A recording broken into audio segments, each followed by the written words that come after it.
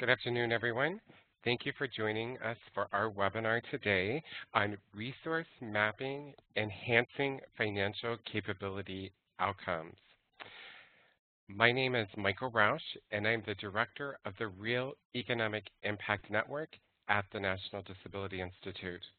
I'm glad you have joined us for this conversation on resource mapping, one of my favorite activities to do, and I enjoy working with partners across the country to put a resource map together to really be able to enhance the outcomes of the individuals that we work with.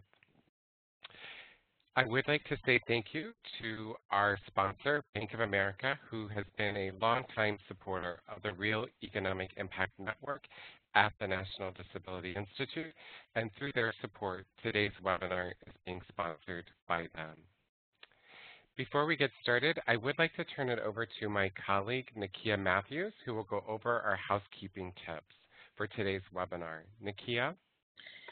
Thank you, Michael, and good afternoon, everyone. The audio for today's webinar is being broadcast through your computer.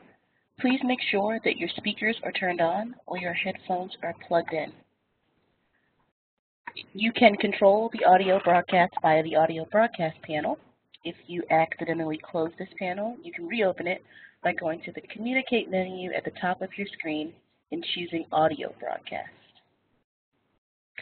If you do not have sound capabilities on your computer, or if you prefer to listen by phone, you can dial the toll-free number you see here, and please note that you do not need to enter an attendee ID. I am also going to paste that information into the chat box for those who need it.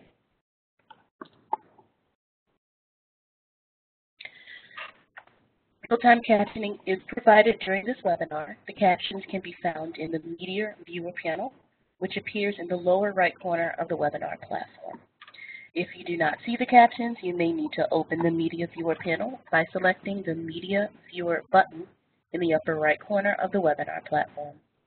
If you would like to make the Media Viewer panel larger, you can do so by minimizing some of the other panels like chat or Q&A. And if you do not need the captions, you are certainly free to minimize the Media Viewer panel. We will have time for questions at the end of the webinar. Please use the chat box or the Q&A box to send questions during the webinar to either me, I'm listed as NDI admin, or Michael Rausch, and we will direct those questions accordingly during the Q&A portion. If you are listening by phone only and not logged into the web portion, you may also submit questions by emailing them directly to Michael at mrausch@ndi-inc.org. Please note that this webinar is being recorded and that the materials and video archive will be placed on the NDI website at realeconomicimpact.org. Finally, if you experience any technical difficulties during the webinar, please use the chat box to send a message to me, NDI admin, or you may also email me directly at nmatthews@ndi-inc.org. And with that, I'm going to turn it back over to Michael.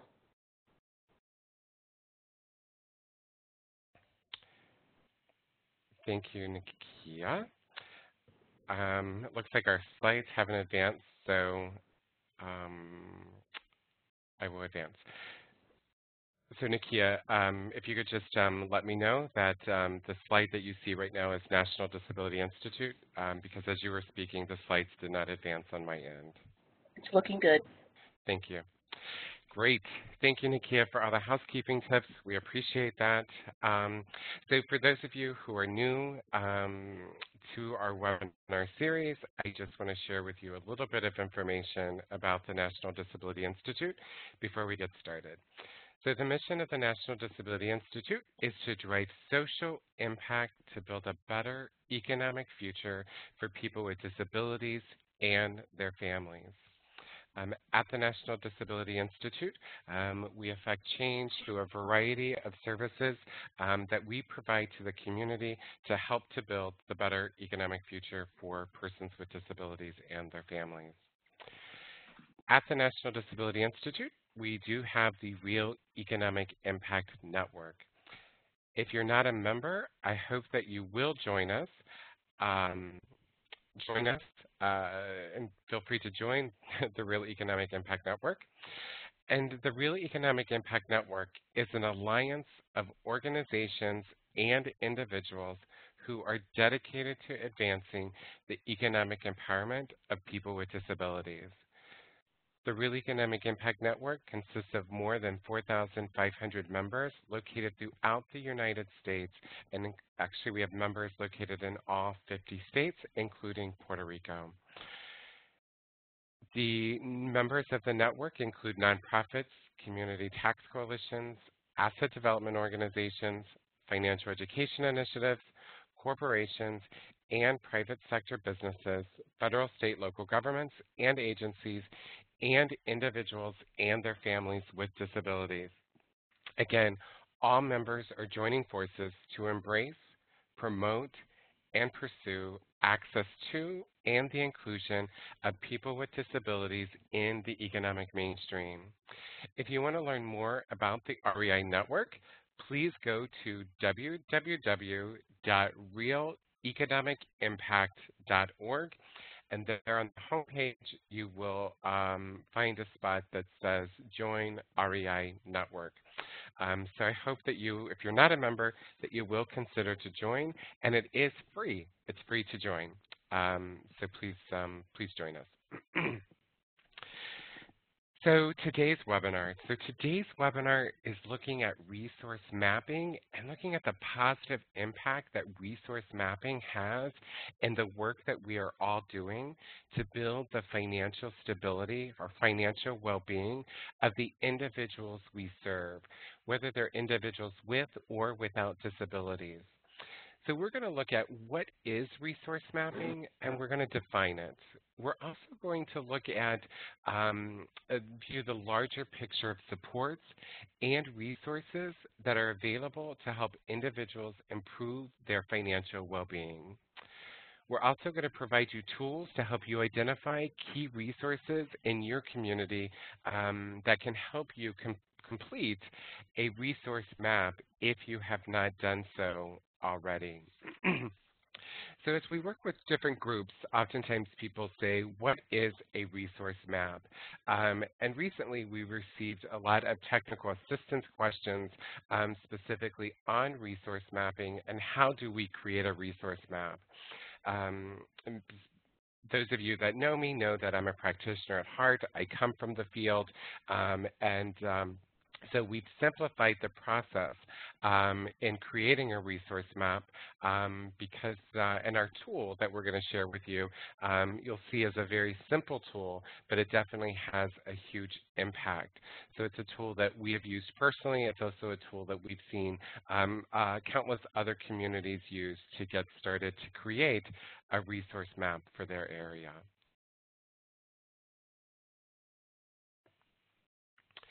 So what is resource mapping?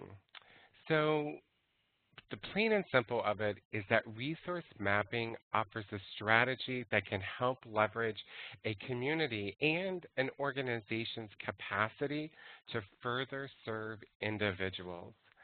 Oftentimes, as we're serving individuals, they might have a barrier to achieving financial stability. There may be a barrier to employment. And sometimes those barriers may not be something that our organization offers for us to be able to help the individual overcome those barriers. And so resource mapping allows us to leverage all of those community resources to be able to help the individual achieve their ultimate goal. So why is resource mapping important? So resource mapping is important because for a variety of reasons. Most importantly, it enhances cross-collaboration between agencies working towards the same goal of economic self-sufficiency. Just as I gave the example that my agency, my organization might offer this service, but I have several clients who have this specific barrier for them to achieve their ultimate goal, but this agency offers it. And so it opens that door for the cross collaboration, but it also opens the door for us to be able to share a variety of resources. The other important piece of resource mapping is that it enhances referrals to other organizations that can assist an individual in achieving their goals. And one of the key pieces that we emphasize about resource mapping is that it creates an opportunity for soft referrals versus hard referrals. And before I go on to talk about some of the other important pieces, I just want to take a minute to define how we defined a soft referral versus a hard referral. So a soft referral is that it's a soft handoff. I oftentimes say it's a soft landing. And so that is where a referral with another organization that the counselor, case manager, or employment specialist has a key contact with at another organization to refer the individual to. Okay? And I'll give you an example in just a minute. A hard referral is a referral where another organization that the counselor, case manager, or employment specialist has no contact with or relationship with when referring the individual to that organization. So let me give you an example of a soft referral. So let's say that I am working with a client and his name is Peter. And Peter, a barrier to employment for him is transportation. And he really wants to get a car to be able to help him get to work. So my agency does not provide transportation support. So I call up my friend Ellen, who works with the local Ways to Work program that helps individuals obtain a vehicle to get to work. And so I call up Ellen to say, Ellen, orientation times, do you still have openings in the program? I have an individual that I think qualifies for your program. Before I send him over, I just want to make sure. So Ellen says yes. Great. So I refer Peter over to this program to be able to learn more about the Ways to Work program.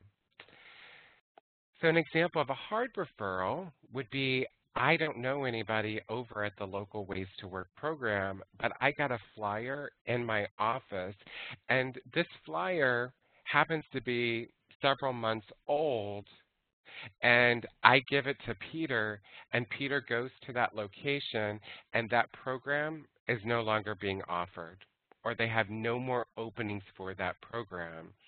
And so I didn't know that that program didn't have any more. I have a flyer in my office that I've been distributing to various individuals to be able to go to. So I had no contact with that organization except for that referral. And with resource mapping, why this is so important that it helps us create soft and hard referrals is because when Peter, if it was a hard referral and I gave Peter this flyer and he went there and they said, no, we don't offer this program anymore, what's Peter going to do? Peter's going to be back in my office and be upset. I used my bus pass or a piece of my bus pass, a portion of my bus fare to get to this meeting that no longer exists. So that could break down that whole relationship between Peter and I. So resource mapping allows us to work in creating those soft referrals for the individuals that we work with, or the agencies that we work with when it comes to the resource mapping process. So we'll talk a little bit more about this, but I wanted to make sure to define soft and hard referral and also make sure that you understood the difference and gave you an example. So resource mapping also is extremely important if you are looking to integrate services within your agency. And when we talk about integrated services, we talk about all of the wraparound services that an individual can access to help them achieve financial well-being. By doing a resource map of your agency, but also those in the community, you're going to be able to identify where are those gaps. What are those gaps that exist in my area? And so that's another important piece of resource mapping. The other piece of resource mapping is that it provides an opportunity for the blending and braiding of resources amongst a variety of organizations. Um, this resource mapping is also often done in youth transition programs, within school programs, community development programs, to really be able to look at what are the gaps, but then what are the blending and braiding of resources that the different agencies can provide to help support the individual. The other thing is that some agencies have limited resources. And so this gives an opportunity where we can leverage a variety of resources to assist the individual. And again, as I mentioned, it assists in identifying the gaps within the community to assist individuals build their financial well-being. It also, as a financial coach, as an employment specialist, as a career counselor, a case manager, resource mapping also makes my job easier and enhances the placements and the outcomes that I'm working towards because I'm able to eliminate multiple barriers with the individual. So it also gives us that opportunity to make our job easier and to enhance the work that we're doing.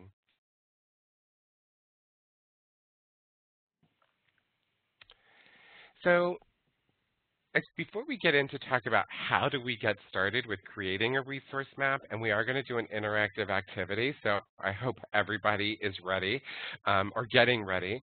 But if you're sitting there thinking, okay, this sounds great, I'm sold, I get the importance of this, how do I get started and who should I be engaging? Well, before we get to the steps of how do we get started to create a resource map, I wanted to share with you who I believe should be engaged to complete a resource map for your area, your agency, or your community. First of all staff, if possible, should be engaged. Case managers, employment specialists, financial coaches, and possibly the individuals themselves as you put this together. Should be engaged to help with us. Also, specific departments within the organization. So some organizations are very large, and so it might be each department working on a different piece and then bringing them all together. But if only one department could do it, that would be fine too and important. It's also great if the organization as a whole would put together the resource map for their area. And finally, resource mapping is a great activity to do with coalitions and to do with work groups. It's really important that multiple people are involved in resource mapping. And the reason being is that what I know may not be what my colleague knows.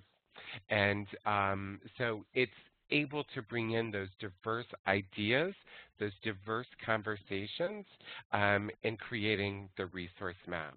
So multiple people should be engaged to complete the resource map for your area. All right, so how do we get started to do resource mapping? So what do we do? So as I mentioned, we like to make things simple. Oftentimes, you know, as we go out in the field, and I can recall as a practitioner, I always like to simplify the process because I had multiple other things, deliverables and activities that I had to do. And so we hope that the tool that we're going to share will help you simplify that. This handout will be distributed after the webinar with the recording as well as the PowerPoint presentation. So sorry that I did not send it out beforehand, but you are going to get a copy of it after the presentation. So you'll have the tool, but we are going to demonstrate the tool, go over it with you right now. So before we get started, though, I have one more slide to go over, but what I would like to share is that I would encourage you that if you don't have a sheet of paper or a pen or pencil, I encourage you to get one. So you can start jotting down some themes, some ideas as we move through the other slides.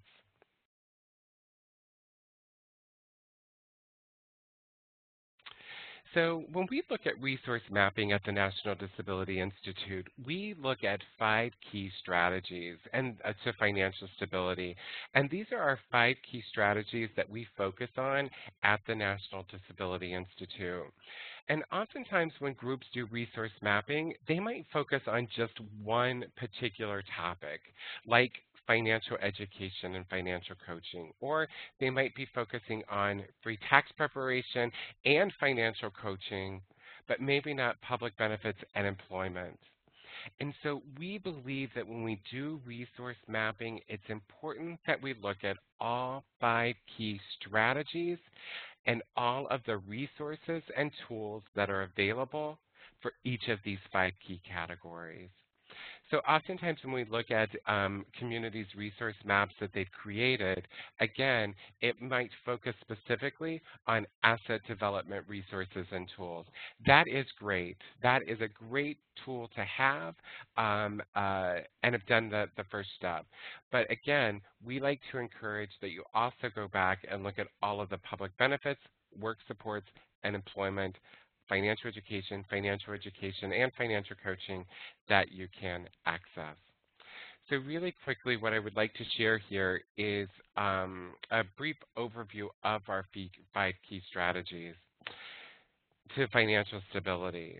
So first of all, we think it's really important for an individual, for us to assist an individual or for an individual to look at every single public benefit and work support that they could potentially be eligible for. And a work support are those any additional support or subsidy that allows me or helps me obtain and maintain employment. And oftentimes we may not look at or know about all of those different work supports that are attached to the public benefit programs. So we encourage folks to look at all of those different pieces when it comes to public benefits and work supports. We then feel that that leads to better employment outcomes. It allows an individual to eliminate barriers to employment, but it also could potentially help an individual enhance their employment status, where I was working 20 hours a week, but now I can work 30 hours a week, or you know what, I can work full time. So we believe once we understand public benefits and work supports, it leads to better employment outcomes. The great thing about employment, when I have employment, I get to pay taxes. And so we believe it leads, an important piece of this strategy is to make sure that individuals understand about free tax preparation services, but most importantly, the most effective anti-poverty campaign set up by the federal government, the Earned Income Tax Credit. So as an individual moves through these 3 pieces and now has this great tax refund, how do they manage that money? And so we believe the next step is really looking at financial education and financial coaching to help an individual look at, now I have this additional resources, what do I do with it? Okay? How do I save it? Do I pay down debt? What are some strategies that I should do with these funds? Do I need a car? Do I need to fix my car? Do I need new uniforms for work? A variety of things.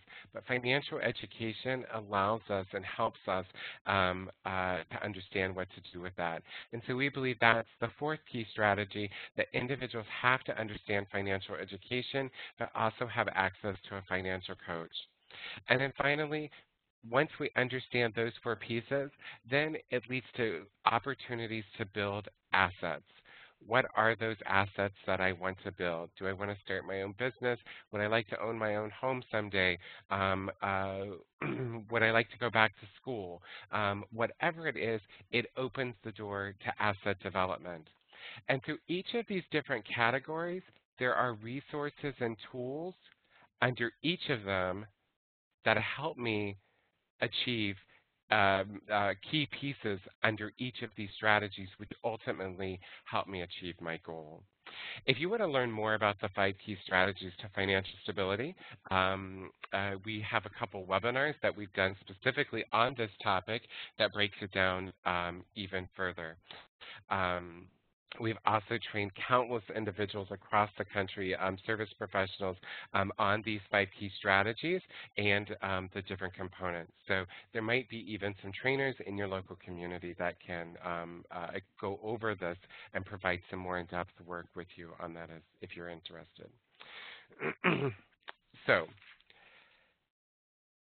moving on to now, how do we create resource mapping? So this is a visual. On the slide, there's 2 pictures here. This is what the resource mapping handout looks like. And we're going to, the next slides will have some images of it too. But this is what you will have access to after today's webinar. So let's get started and create a resource map for our community.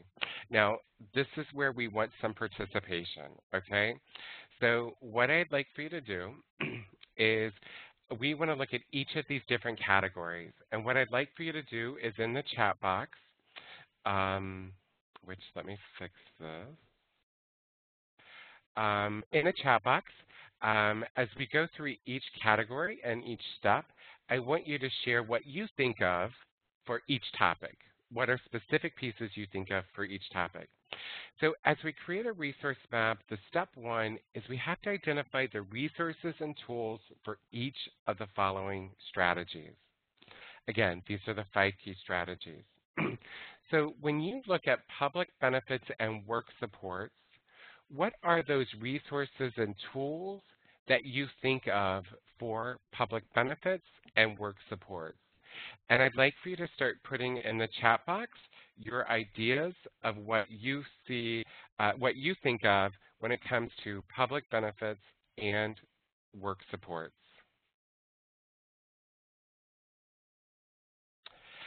Excellent. And some nice answers are coming in. You think of, okay, so vocational rehabilitation, workforce centers. All right, so let's talk specifically, though, about public benefits and work supports.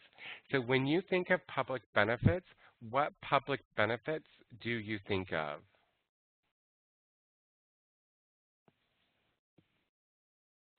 So I'll give you an example. SSDI, SSI, yes, perfect. That is an example of a public benefit, Social Security Disability Insurance, supplemental security income, absolutely. So, oh, it says all participants is not an option. Okay. Section 8.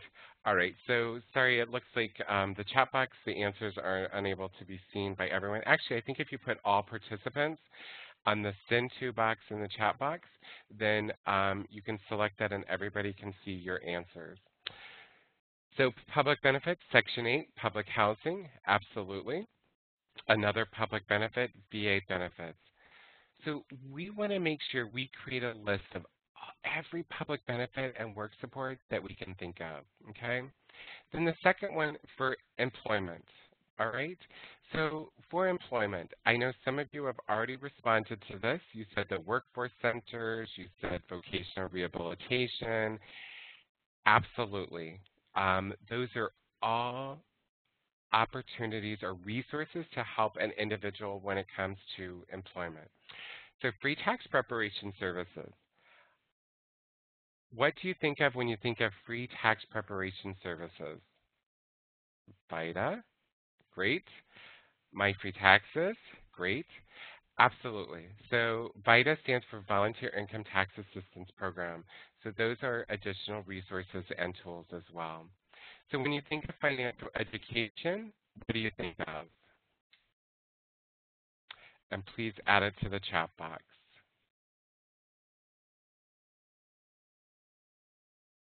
Spending plans, developing a budget, credit unions.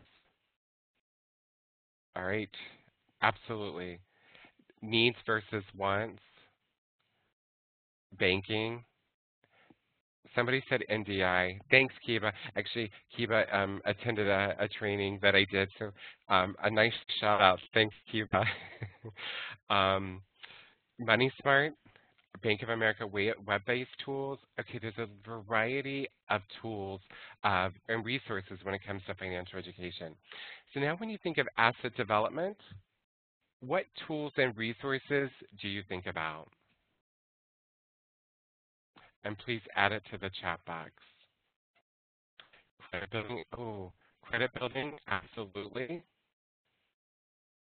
Georgia, who also went through our work in Missouri, yes, she said able accounts, excellent.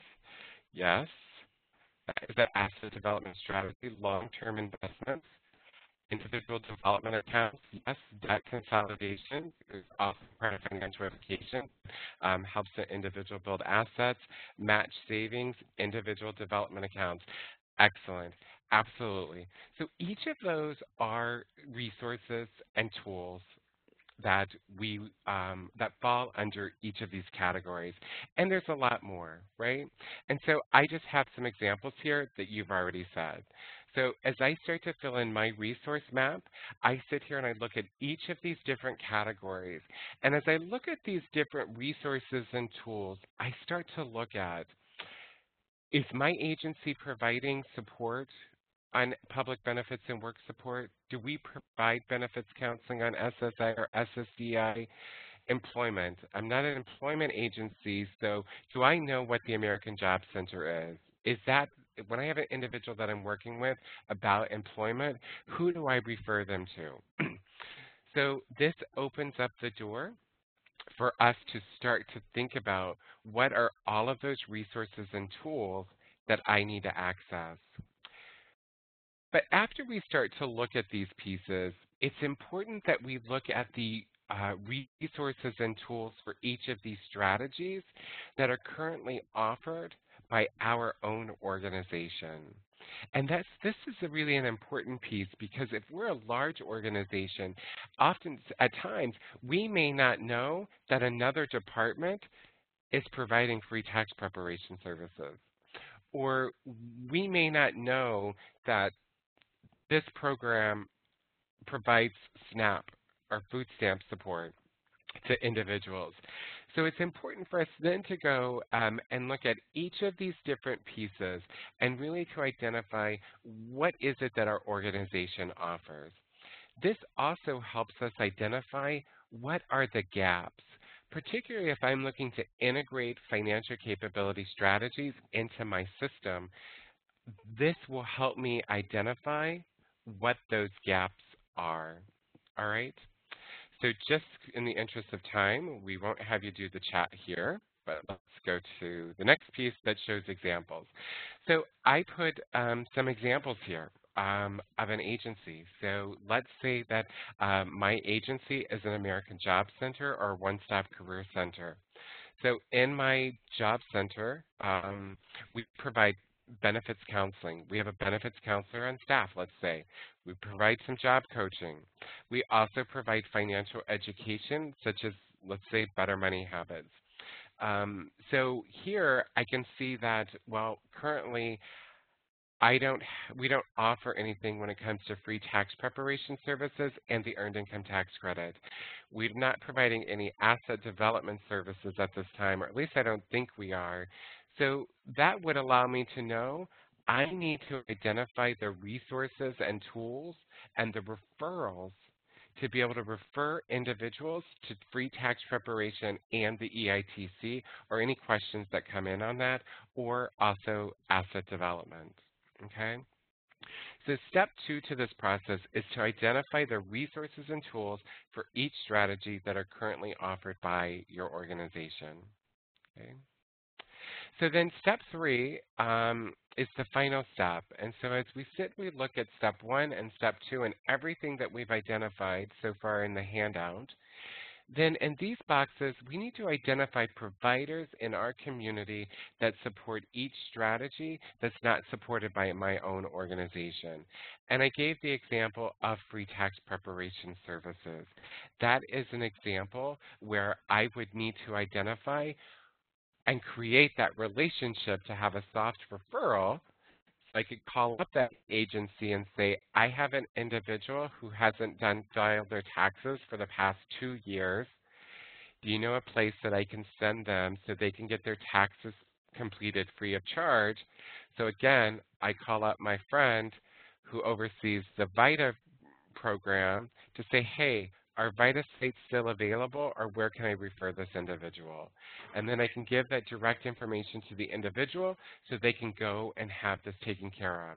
Instead of just giving them a flyer where maybe on that promotional flyer, that free tax preparation site is no longer open. All right. So again, it saves that individual that step and that time to be able to do that. Okay. So step three is to identify the providers in your community that support each of the strategies not supported by your organization. So I'll give you an example. So here is some gaps that we identified for an organization here in the local area in St. Petersburg, Florida. So the example is we needed to create a relationship with ServiceSource, who is the WIPA provider. They provide the community work incentive coordinators on staff to meet with beneficiaries to talk about their public benefit programs and going back to work.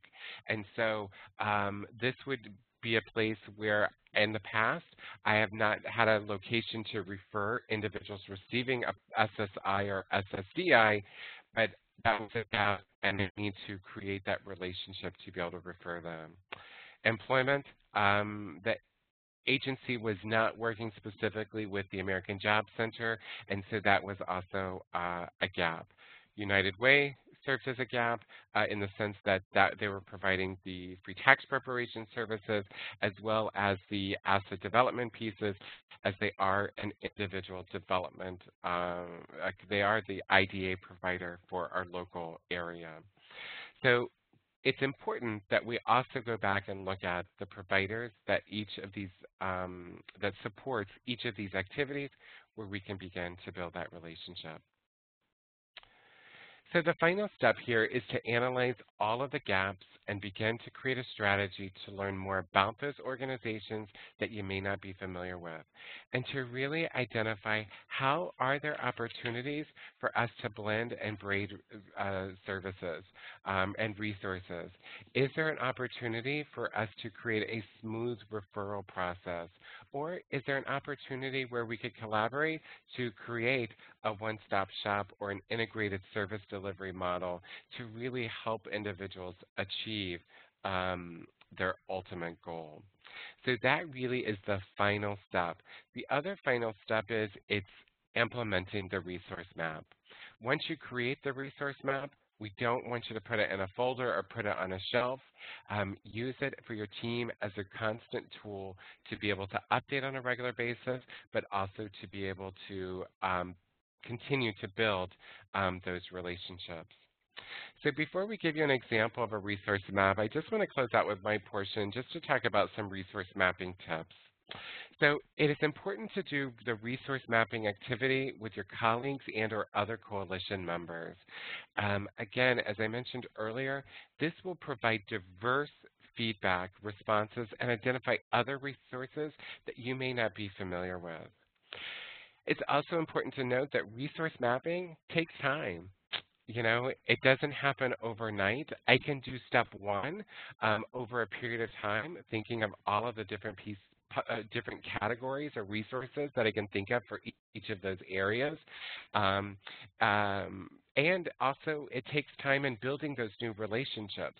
So, for an agency that may not have had a relationship with the American Job Center and identifying a key contact, it might take some time to identify who's the appropriate contact, who do I introduce myself to, do I go and tour the location to learn more about it, how do I refer my customers there, etc.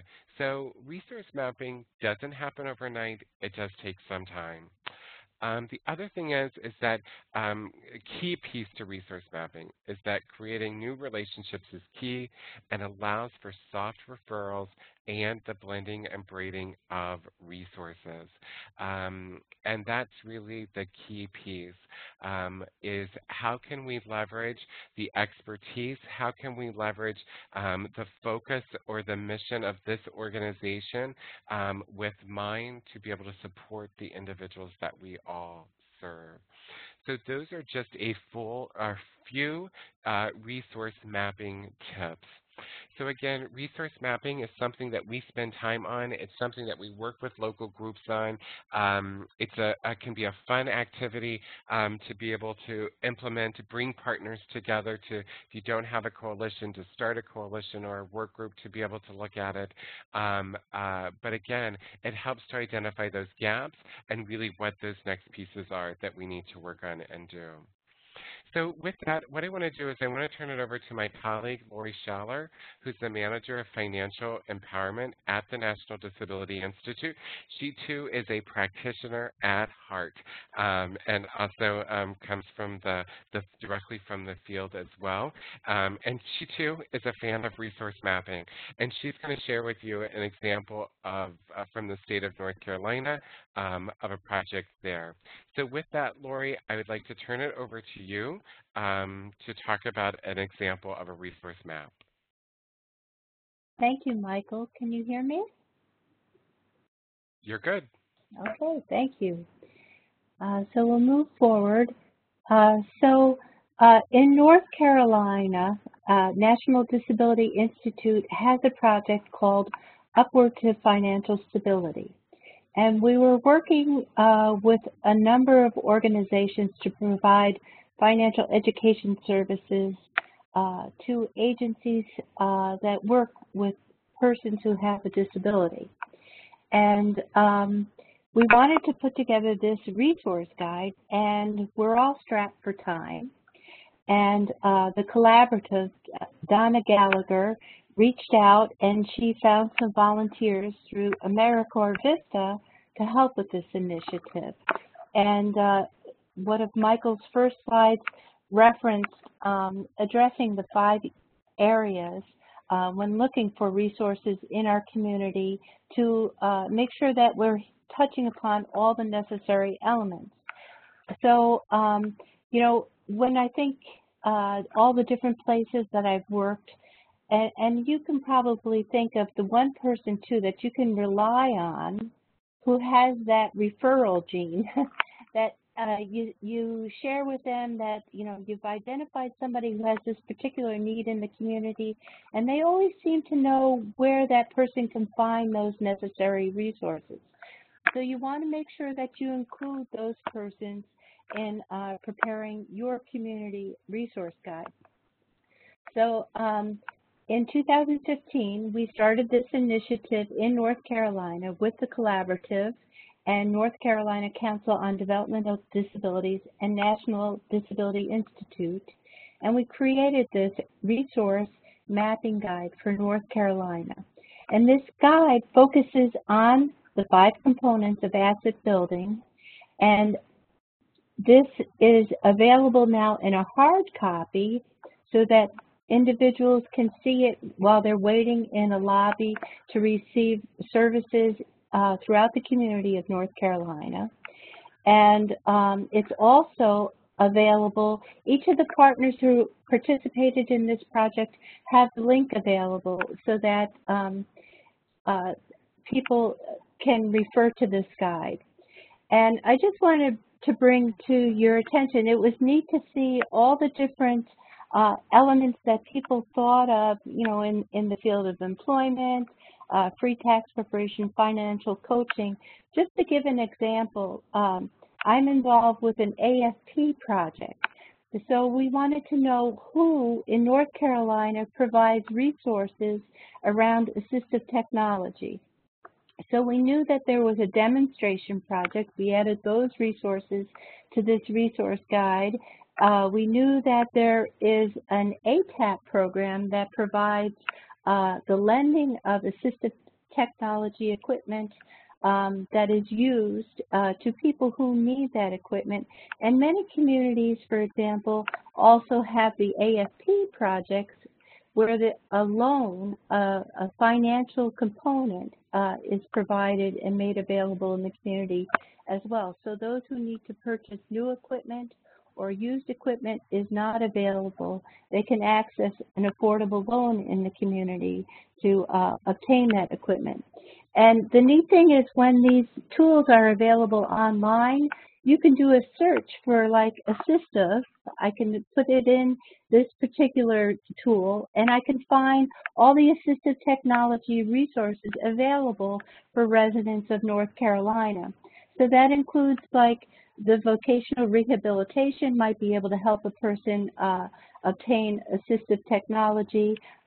We reached out to national resources like the Job Accommodation Network so people can explore what assistive technology maybe exists to help them either at home or within the workplace, and what maybe would be an accommodation that could work for a person as they're working to maintain their job. There are specific financial education tools available for people who need assistive technology. So we included in this resource guide the dollar and cents program materials available through Georgia Tech. And there's a national clearinghouse called Pass It On for used assistive technology that people can access from any state. And we wanted to make sure in North Carolina there's very rural communities where within the farming industry, people need access to assistive technology. So we made sure that we included a link to the AgriBility program as well. So you can really dig down at the local level to find, who is providing this service, but to stretch out to the state and to the national level to leverage your local resources so you have the capacity to serve more. So we would like to welcome everyone to explore this resource mapping guide for North Carolina, and that's available at www.cultureofsavings, all one word, .org. And we'll send out that information with the handout as well. So Michael and I wanted to invite any questions that may come to mind, and we'll share responses. And please put your questions to us in the chat box. Great. Thank you. Thank you, Lori, for sharing that information. So we do have several questions that have come in, and it looks like we have about 5 minutes to address questions, and then we will close out. So if there's any additional questions, you can send them into the chat box, and also to me via email, and we will be able to do that. Now, I just want to share also that in the example that Lori gave is that this is where they've done the resource mapping and they happen to turn it into a toolkit or into this guide. But it can be done for the state, but it also can be done for the local communities and specifically for specific communities that you work with. So what we're going to do is, so the point is I'm making is that it could be statewide, but it also could be regional, or it could be at the local level as you create your resource map. So we do have several questions, so we'll get started, and we have about 5 minutes to do this. And the first question is it's a good question, but the question is, why not use 211? So that's a great Very good. question. So I'll start, and then Lori, you could jump in, and then Sure. we can get through. So that's a great question. 211 is a great resource if your community has 211 available. But in some communities, 211 may not be as strong. The other thing is that when you use 211, that's a great way to look to see the different groups that are providing the different services and to start to build those relationships. But again, oftentimes 211, it's more of a hard referral, that I refer an individual to go to 211 to see if the service is available, they find the information, and then they go to it. And sometimes that information may not be updated because oftentimes it's the agency, not the provider of 211, that updates the information. So the agency may not have updated their information. So this goes a little bit deeper than what 211 is. All right? Lori, do you have anything else to add on that, or Well, is that good? I think that was a great question. So this guide, that resource guide that was prepared for North Carolina, we were certain to share this with 211 so that they could update their information, and it provides a means for communicating and making sure that the resources are updated on a regular basis. Because we inadvertently forget one component, and as that resource comes into fruition, we want to make sure we have the ability to add that. So these referrals and supports need to work together, and this is a way to enhance your local 211 line. So thank you. Great. So as a follow-up question to that is that, excuse me, somebody asked, what is 211? And so 211 is a resource that is available that lists social service agencies within an area. Some it could be state, it could be a regional 211, or it could be local for a county or for a city. So 211 is a service that's available pretty much throughout the United States, maybe not so much in rural communities, where you can call 211 or look up 211 for your area on the internet, and it will give you a list of different resources. It's a great question. Lori, just to follow up to what you were talking about, a question came in about what is AFP that you referenced. So if you could briefly share what that is, the acronym stands for. Sure. So that refers to the Alternative Finance Projects, and that is an affordable loan for the purchase of assistive technology.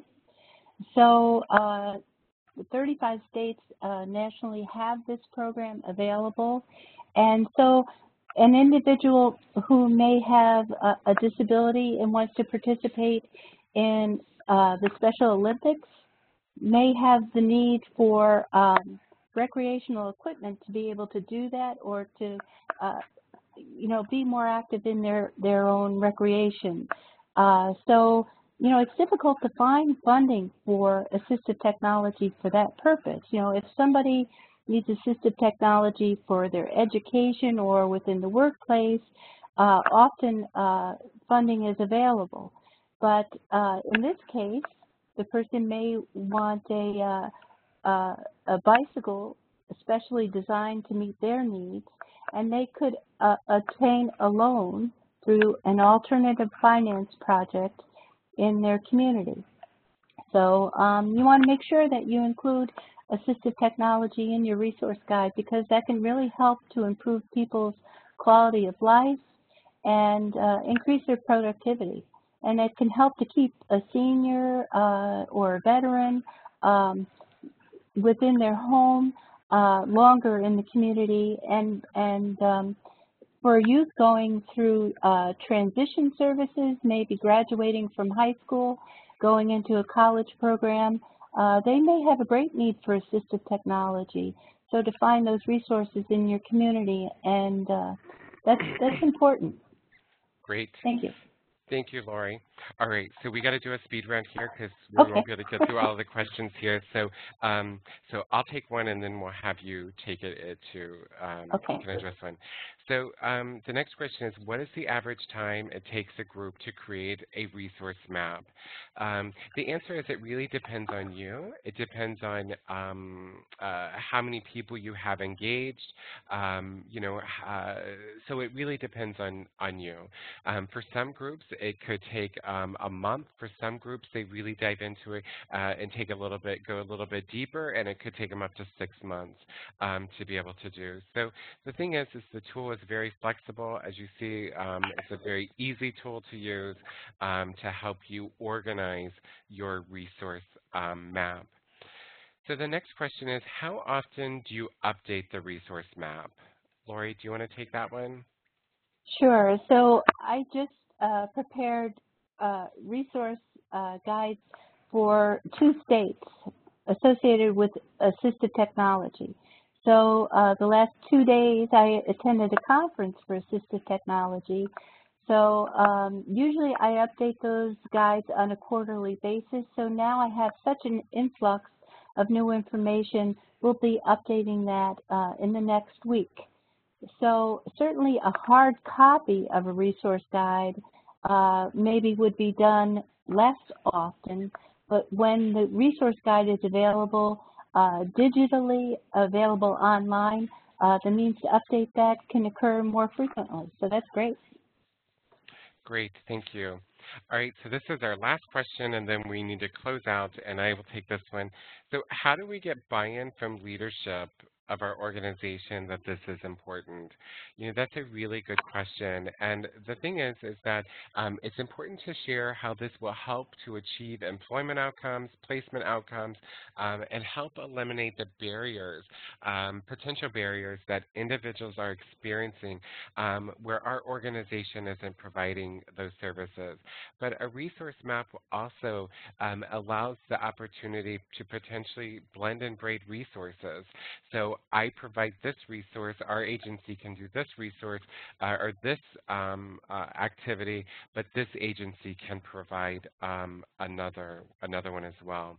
So the person who asked that question, please feel free to reach out to us at ask@ndi-inc.org, and we'd be happy to give you some additional strategies on that. Thank you, Nakia, for adding that into the chat box.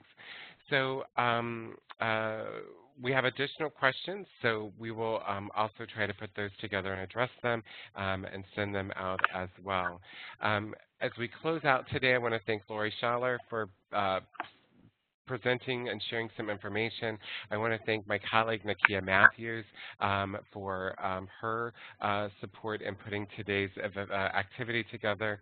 I'd also like to thank the entire training and technical assistance team at the National Disability Institute who are also doing resource mapping on a regular basis and looking at different resources that our partners can access.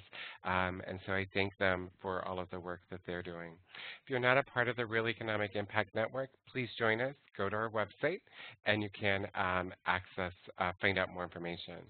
If you have questions on strategies to build the financial well-being or wellness of persons with disabilities, you can send your questions to ask@ndi-inc.org, and they will be addressed by a technical assistance team member at the National Disability Institute.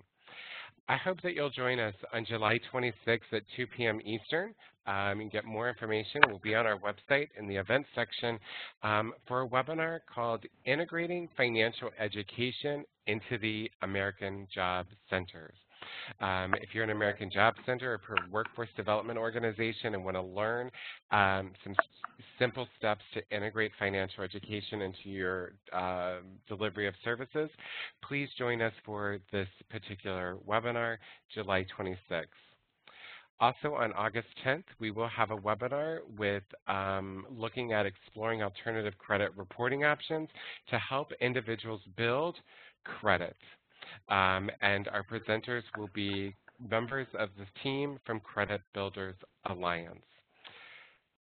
And finally, please check us out on our website, but also in the various social media channels as well. I want to thank you all so much for joining us for this afternoon and to learn more about resource mapping. If you have questions on resource mapping, please send us an email. If you need assistance, have some questions, send us an email. We're here to assist you and to help you. And I want to thank each of you for making a real economic impact in the lives of individuals with disabilities and their families. So with that, thank you all so much for attending and have a great day.